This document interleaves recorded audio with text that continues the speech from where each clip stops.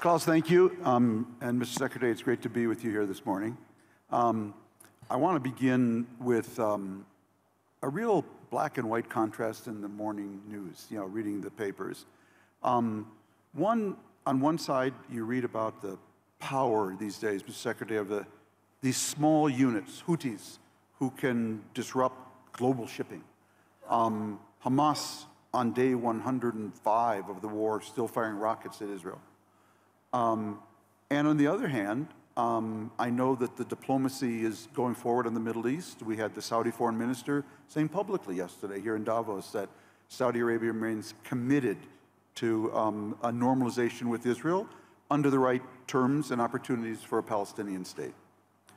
Talk to me about the tension between those two trends now unfolding. Well, Tom, first of all, it's wonderful to be with you, to be with everyone here today. And Klaus, thank you for your incredibly warm and generous words. Look, on one level, Tom, what we're seeing and what you've seen and written about for a long time is the evolution of something that's been in the works for quite a while, which is with the advent and the democratization of technology, information technology, you have super-empowered groups, super-empowered entities that can make an extraordinary amount of trouble for nation states and others. And we're seeing that. But I think we're also seeing something else. And if you look hard enough, you can really see it. And it's a different equation that answers the profound needs of virtually everyone in the region, starting with Israel and starting with its age-old quest for genuine security. And it's this. You now have something you didn't have before, and that is Arab countries and Muslim countries, even beyond the region, that are prepared to have a relationship with Israel in terms of its integration, its normalization, its security, that they were never prepared to have before, and to do things, to give the necessary assurances, to make the necessary commitments and guarantees, so that Israel is not only integrated, but it can feel secure. But you also have an absolute conviction by those countries, one that we share, that this has to include a pathway to a Palestinian state, because you're not going to get the genuine integration you need, you're not going to get the genuine security you need absent that. And of course, to that end as well, a stronger, reformed Palestinian Authority that can more effectively deliver for its own people has to be part of the equation. But if you take a regional approach, and if you pursue integration with security, with a Palestinian state, all of a sudden, you have a region that's come together in ways that answer the most profound questions that Israel's tried to answer for years, and what has heretofore been its single biggest concern in terms of its security, Iran, is suddenly isolated along with its proxies, and will have to make decisions about what it wants its future to be. So this is actually clear when you look at it and see it. The problem is getting from here to there. And of course, it requires very difficult, challenging decisions. It requires a mindset that's open to that perspective. But the choice is there. And ultimately, this is about choices. What kind of society do we want to live in? What kind of world do we want to live in? What kind of region do we want to live in? We talk a lot as well today about regionalization. Mm-hmm. There's a profound opportunity for regionalization in the Middle East, in the greater Middle East, that we have not had before. The challenge is realizing it. Does Israel have the prime minister for that opportunity? Look, these are decisions for Israelis to make. This is a profound decision for the country as a whole to make. What direction does it want to take? Can it seize the opportunity that we believe is there? And they'll have to make those decisions. Anyone who's in office, faced with this is an inflection point. President Biden talks about this often. It's an inflection point geostrategically. I think it's also an inflection point in the Middle East. Mm-hmm. And when you get to an inflection point, you have to make hard decisions. Yes. When we talk about a transformed Palestinian Authority, Mr. Secretary, it seems to me, in many ways, it's the answer to, now that I hear you, 4 challenges Israel faces. That is, right now, challenge number 1, since October 7th, Israel's lost the narrative in this war. That's how it's ended up in the World Court. number one. Number two, it went to war without any vision of the morning after or a Palestinian partner that could help it govern Gaza. Number three, we're trying to put together a regional alliance to deal with threats from Houthis and Hezbollah, which can only be dealt with through a regional alliance. And that requires a Palestinian component.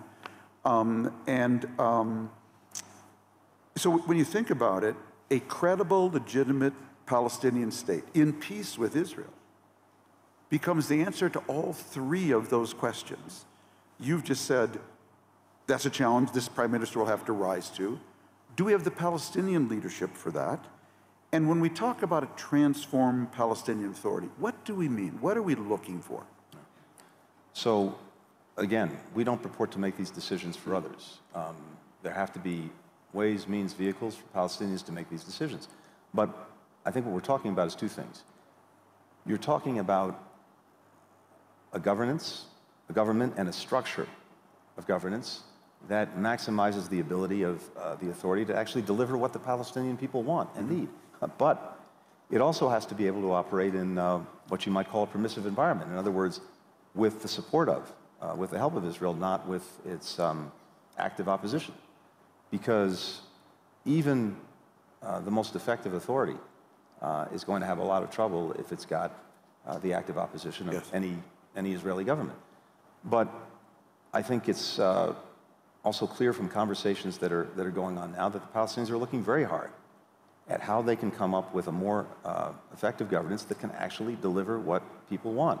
Some of what needs to be delivered is the basic function of government, services, no corruption, transparency in the way government is pursued. There are also things that people want that they can't on their own deliver absent a partnership with Israel. So that has to be part of the equation as well. When we think of the time frame for this playing out, if we can get here, Mr. Secretary, are we talking 1, 2, 3 years? Are we talking a 10-year process? How do you envisage it? As we're in the midst of what is human tragedy in so many ways in the Middle East right now, for Israelis and Palestinians alike, I have to tell you, I personally feel the fierce urgency of now. Right.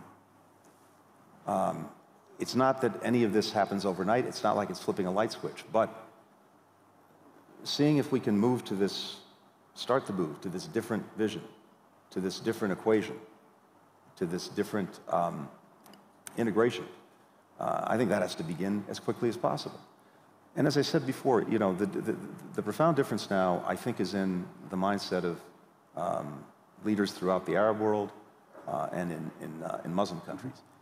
And in a way, it's a reversal, it's a flip, as you know so well, better than anyone. When, in previous times, we came close to resolving the Palestinian question, getting a Palestinian state, I think the view then, Camp David, other places, was that Arab leaders, Palestinian leaders, had not done enough to prepare their own people for this profound change. I think a challenge now, question now is Israeli society prepared to engage on these questions? Is it prepared to have that mindset? That's challenging. And it's, of course, doubly challenging when you're focused intensely on Gaza and all of the security questions that are the day-in, day-out life for Israelis and Palestinians alike. Is this the worst time to be Secretary of State of the United States, or just one of the top 5? I was thinking about, since Henry Kissinger recently passed away, that when he did his shuttle diplomacy, and I was thinking about this as you've been shuttling in the region now several times, he basically had to call 3 people, Golda Meir, Anwar Sadat, and Hafez Assad, and they all answered the phone. You need to have the Houthis, Hezbollah, Hamas in your Rolodex, and half the people you call, the phone comes off the wall. What's it like for you? Take us into that, the nature of your job today, of managing weakness, not strength. So first of all, I actually think that we come at much of this from a renewed position of strength in the big picture. First, President Biden has made investments at home that people around the world are seeing. They're seeing the investments we've made in our own infrastructure. They're seeing the investments we've made in cutting-edge technology, in chips and science. They're seeing the investment we've made in climate technology and related energy technology. that's going to power the economies of the future. So they know that we're actually serious about ourselves, despite some of the dysfunction that may be seen on the front pages. Second, in ways that we haven't done in recent years, the first thing I was told to do by the president was roll up our sleeves, re-engage with our allies, re-engage with our partners, build new collections of countries that were, and organizations that were fit for purpose to deal with specific problems. And I think we've done that in such a way that on some of the really big issues of the day, whether it's how to deal with China, how to deal with Russia, we have more convergence than we've had at any time in recent memory between us, key partners throughout Europe, throughout Asia, and even in other parts of the world about how to manage these problems. So that's a position of strength. Second, in areas like the Middle East, where we have this profound and in many ways gut-wrenching challenge right now, here's what I'm hearing. I'm hearing from virtually every country, they want the United States. They want us present, they want us at the table, they want us leading. President Biden used to like to say that he's never been to any country where the United States was not all at once the source of its problem and its only solution. Well, that's a slight exaggeration of this moment, but I think there's a kernel of truth there, and there's something else that's very powerful from our perspective. We know that if we're not engaged, if we're not leading, then one of two things. Either someone else is, and just from the perspective of an American, that probably means that that's going to happen in a way that may not reflect our own interests and values, or even worse maybe, no one is. And then you've got a vacuum, and we both know vacuums tend to be filled by bad things before they're filled with good things. So I think there's a greater premium than there's ever been on our engagement, on our leadership, in partnership with others, because much of what we're trying to do, we can't effectively get done alone. We have to have partners. We have to reimagine as we've been doing our partnerships. And that actually makes it a great time, even with the terrible human trauma that so many people are going through now, and that affects all of us. It makes it a very extraordinary time to have the responsibility of this job. So one of the things that really strikes me from the outside as a challenge you have right now is that if you don't respond to something like the attacks of the Houthis on international shipping gets completely disrupted, creating inflation all over the world. If you do respond, it enmeshes you and us in a very messy kind of Middle East war. And we're in a political season in America. It gives an opportunity for someone like Donald Trump to come along and say, none of this would be happening on my watch. That he can kind of present himself as the source of order at a time when people are fearing disorder. But you obviously have to engage with this, right now. So two questions. One, I'm interested in your response to that generally. I'm not trying to drag you into politics. I know there's a limit to what you can do. But at the same time, when I hear Trump say that, I'm always reminded of him tearing up the Iran nuclear deal.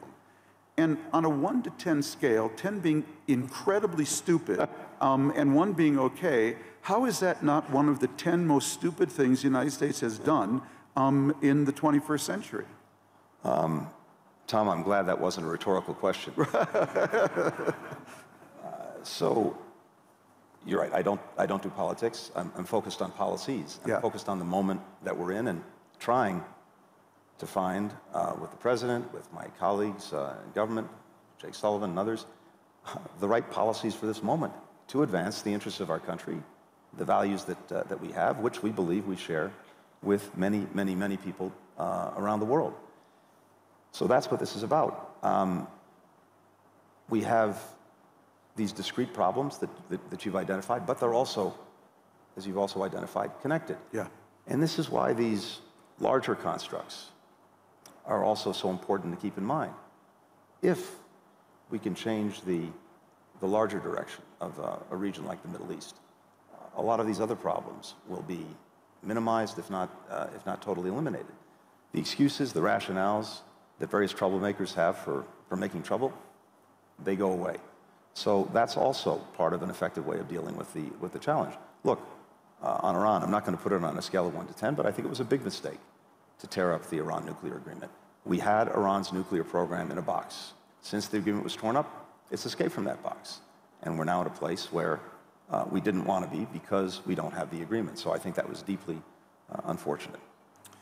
As you, I'm sure, felt during your conversations, and I've felt it a lot, and this will be my last question on the Middle East.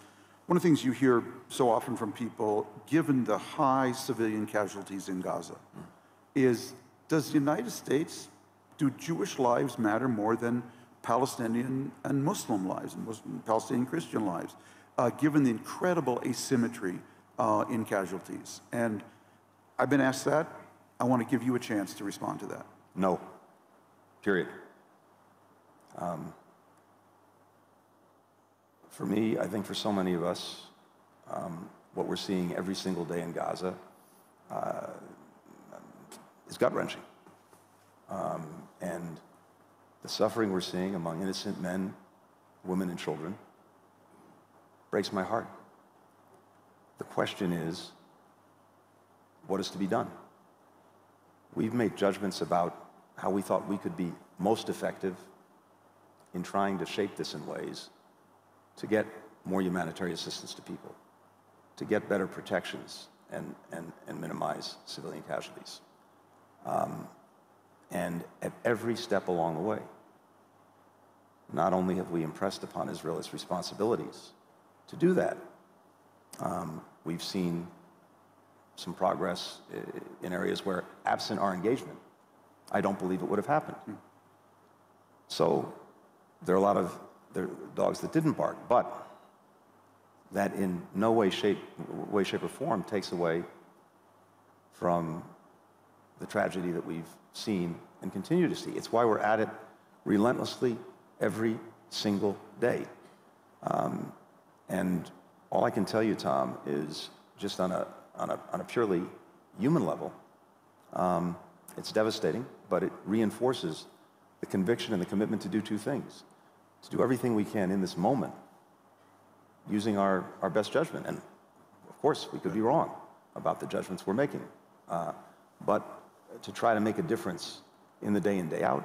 But it also reinforces my conviction that there has to be, and there is, another way that answers Israel's most profound concerns and questions.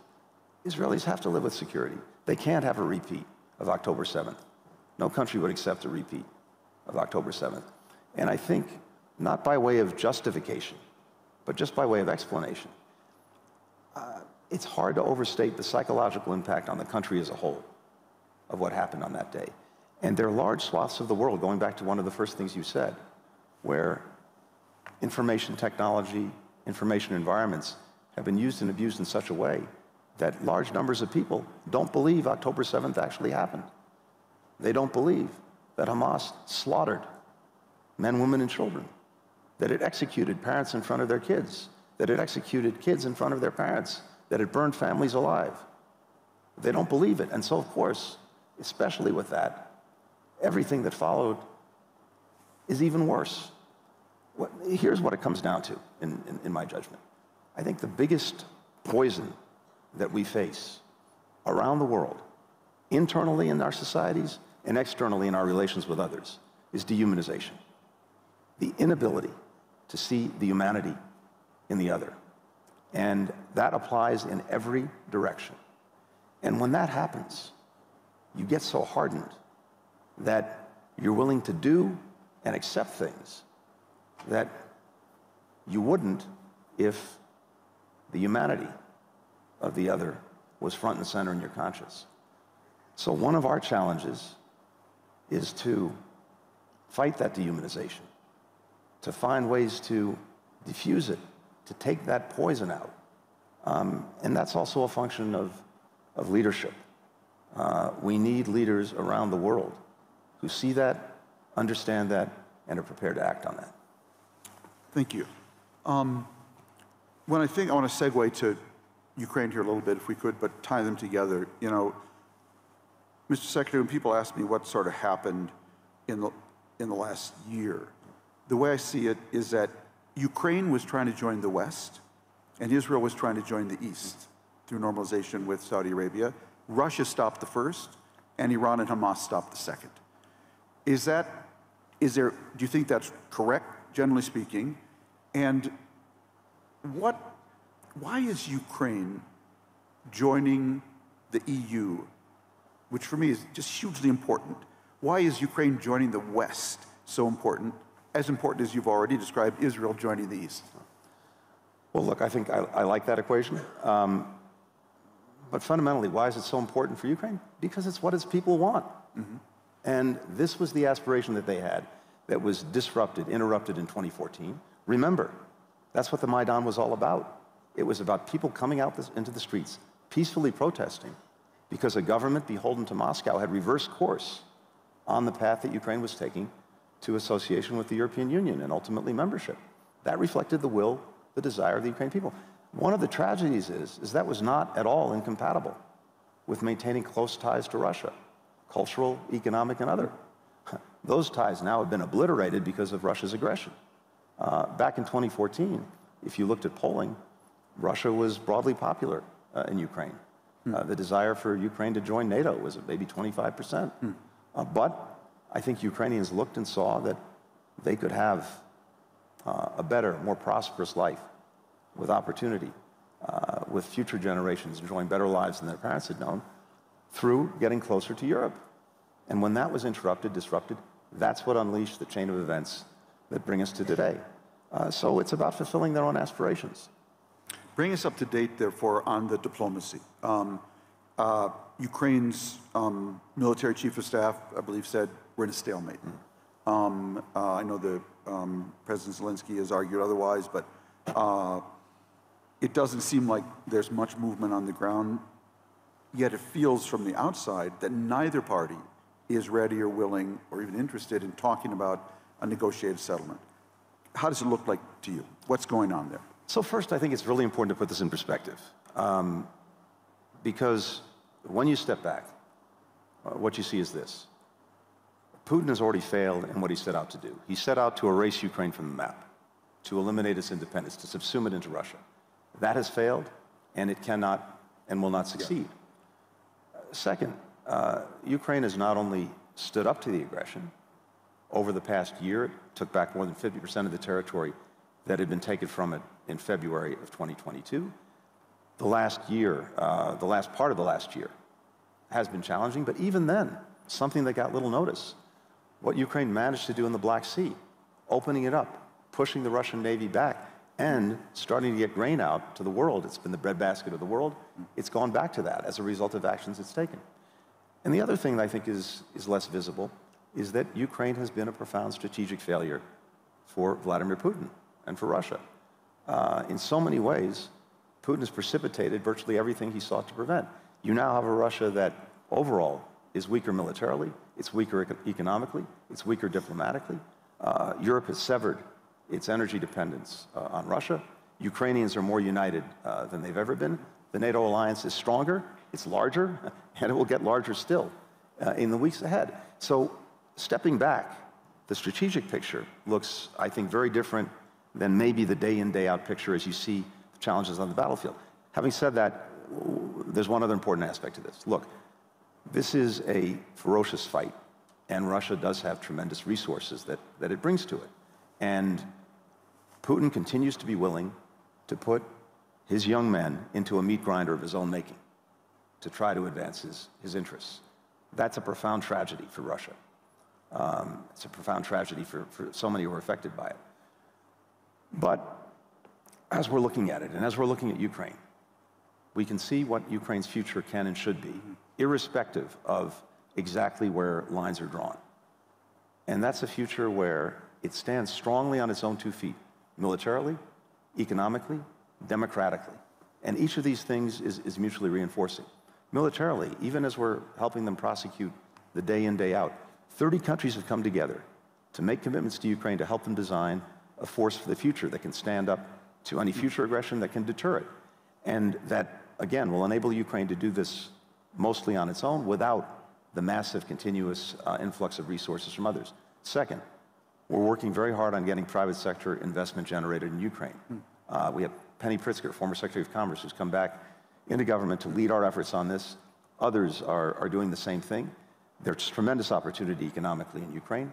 We've got to get the investment flowing in. That's a very powerful answer. But here's where things are mutually reinforcing. First, the military piece reinforces the investment because you do need to protect the areas where you're making investments. Things like air defenses really matter.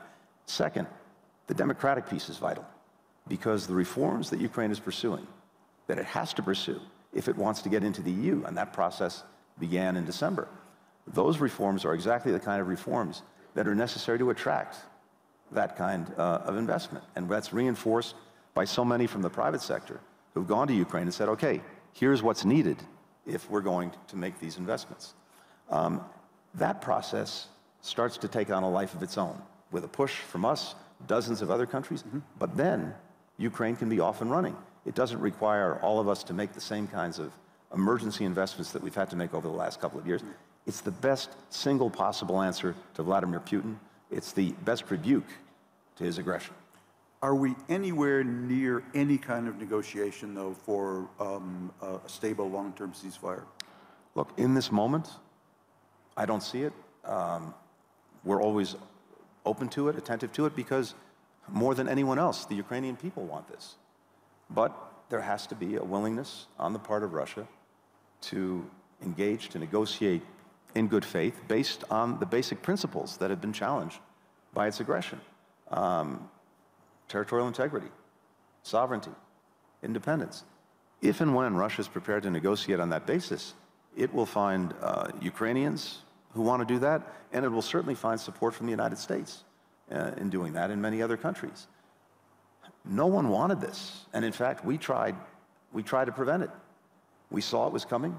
We warned the world. We also engaged Russia intensely for several months, trying to see if there was some genuine security issue that was motivating them to do what they seemed to be ready to do.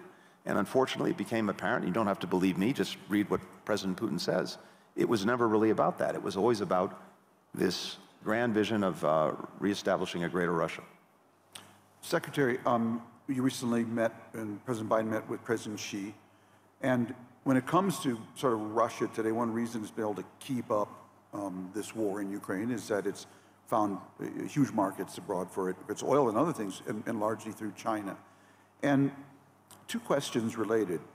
Is there a possibility of a Biden to Beijing kind of move where we separate China from Russia in a way that we did during the Cold War? And do you, when you're engaging with Xi on these issues in Russia, do you ever say to him, Russia's a loser? Why are you hanging out with this loser? Well, in diplomacy, Tom, sometimes we... It's not like journalism? It's slightly different terminology. Yeah, right.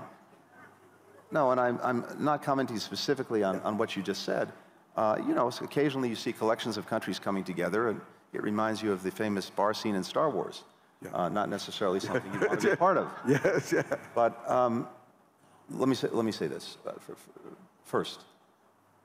For us, as for so many countries, the relationship with China is among the most complex and the most consequential that we have.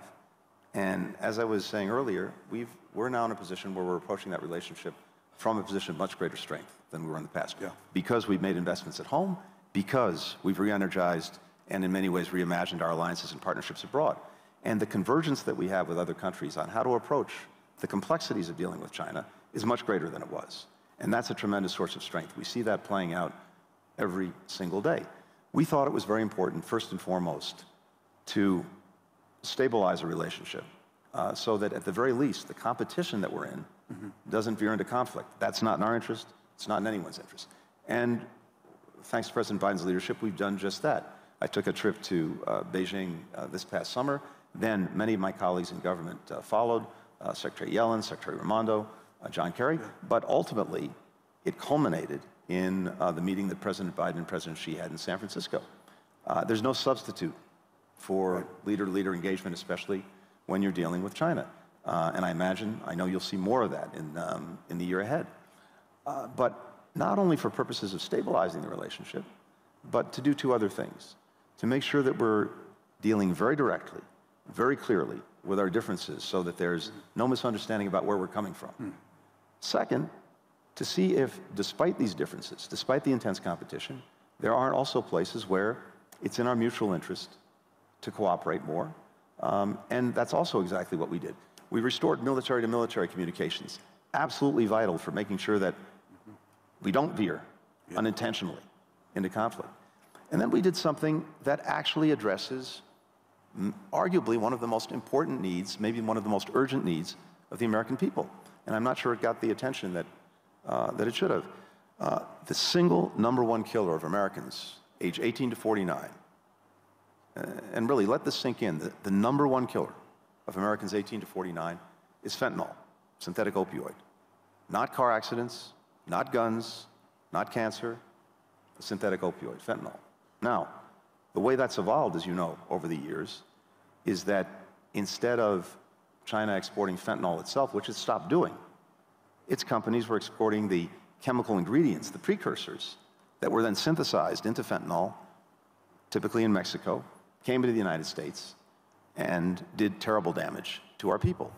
A year ago, this fentanyl that we seized, not the totality of what's out there, that we seized, was enough to kill every single American citizen. So this is a monumental problem. As a result of this engagement, we got an agreement with China that it would take a different approach to the synthetic opioid question, and it agreed to put out new rules for its companies, but then, much more important, to actually crack down on companies that were engaged in this illicit practice of diverting the chemical precursors into fentanyl. And we've seen it take action against dozens and dozens of companies. Now, that has to be sustained. You want to make sure that a company that goes out of business under one name doesn't go back into business under another, all of that. But we've seen genuine, positive, affirmative action by China on a question of arguably the greatest import to the health of Americans. So that's why making sure that as we're engaged with China, we're engaged on all aspects of the relationship. Yes, the competition. Yes, contesting when they're doing something or planning something that we can't accept, but also cooperation where it's clearly in our interest. Secretary, I consider myself a raging Indiophile. And one reason is that India always struck me as a miracle. 1.4 billion people speaking over 100 languages, having free and fair elections, generation after generation. If India were like Syria today, I mean, the whole world would be different. And President Modi, I think, has been impressive in his achievements in building infrastructure, and India's economy has really taken off, I think, to a whole new degree. But I do worry about the kind of runaway Hindu nationalism sometime, draining India of its example of this incredible example of pluralism. How do you see it? So I think we see two things. First of all, we see an extraordinary success story, and we see the remarkable achievements that Prime Minister Modi has achieved, moved forward under his watch that have materially benefited and materially positively affected so many Indian lives. We also see a relationship between our countries that is in a new place, at a new level. And that's been, I think, the very deliberate effort of both Prime Minister and President Biden, who believes in this deeply. At the same time, a constant, regular part of our conversation is the conversation about democracy, about rights. President took office wanting to make sure that we put back into our foreign policy these fundamental concerns about democracy, about human rights. And we've done that. We do it in different ways, in different places. In some places, maybe it's more overt, maybe it's more vocal. In others, because of the nature of the relationship we may have with the country, with the government, it's part of a very sustained, very real conversation. And a conversation that we, of course, hope produces positive change. That's the case with India. A country is obviously in the news because of a recent election is Taiwan. Taiwan's one of my favorite countries. A barren rock in a typhoon-laden sea that has amassed these incredible reserves, the world's best chip company. So much has changed there, Mr. Secretary, over the 40 years I've been visiting. There's just one thing that hasn't changed, and it's geography. It's still a tiny island off mainland China, and people who forget their geography sometimes get in trouble. And that wrestling inside Taiwan over that, we see in every election, including the last one. How do you see the results of the last election? Because there was a certain balanced result with the KMT, I think, maintaining the majority in the parliament, the DPP winning the presidency. How do you see it, and how do you hope the U.S. Congress responds to it? Well, I think what we see in Taiwan on one level is very straightforward. We see a very powerful affirmation of democracy, something that we congratulated the people of Taiwan for, and something that's been consistent now over many years. And that's the most important thing. Look, our fundamental interest, the fundamental interest of countries around the world, is to make sure that peace and stability is maintained at Taiwan Strait, that any differences between Beijing and Taiwan are resolved peacefully, and that actually one of the hallmarks of success of the relationship between the United States and China since the establishment of diplomatic relations has actually been the management of the Taiwan issue. And the premium that we've had has been maintaining the status quo, allowing people on Taiwan to know ever better lives and to be remarkable contributors to the global commons, which they are, but to maintain the status quo and for neither side to take steps that would in any way disrupt it, especially when it comes to the use of force. That's not only our position, that's the position of country after country around the world. And there's one very practical reason for it, and it's something you alluded to. 50% of global commerce goes through that strait every single day. If that were to be disrupted, it would affect the entire planet. And it's about the last thing we need, especially coming back from COVID. Second, again, to state the obvious to everyone, semiconductors and the manufacturing capacity that Taiwan has, that affects every person in this room and almost every person around the room, from the smartphone you carry in your pocket, to your dishwasher, to your automobile, to everything else. So small as it is, by its geography and by its extraordinary ingenuity, Taiwan plays an outsized role in the world. That's why so many countries have a stake in preserving peace, in preserving stability. And again, it's not just us saying this to Beijing, it's country after country. They say it in different ways, some more quietly than others, but everyone has the same interest. I want to close, Mr. Secretary, with a more personal question. Your predecessor, Dean Acheson, wrote a book, Present at the Creation. And when I think of the time of your holding this job, I think of it as an age of amplification, acceleration, and democratization. Never have more people had access to tools that amplify their power at a steadily accelerating rate and being democratized to more people. You've been around diplomacy a lot now, 2 administrations. What surprised you most in this job in the last 3+ years? Things that you didn't see despite all you'd been doing before. What's going to be the title of Tony Blinken's book? The best laid plans? I don't know. Look, I think, Tom, to your point, and I've been doing this for 30 years professionally, and I can't think of a time when there's been both a greater multiplicity and greater complexity of the challenges that we're dealing with. So it's real, and again, the spread of sources of power, the democratization of information technology, of technology more broadly, as we were saying at the very outset of this conversation, has empowered groups, empowered individuals in ways that was not the case a few generations ago, and has made life a lot more challenging for the nation state. But having said that, even as we're in moments where it just seems like you've got some darkness, there are powerful, powerful beams of light that you can see for the way things can, should, and I believe will be better, different, and we talked about one of them.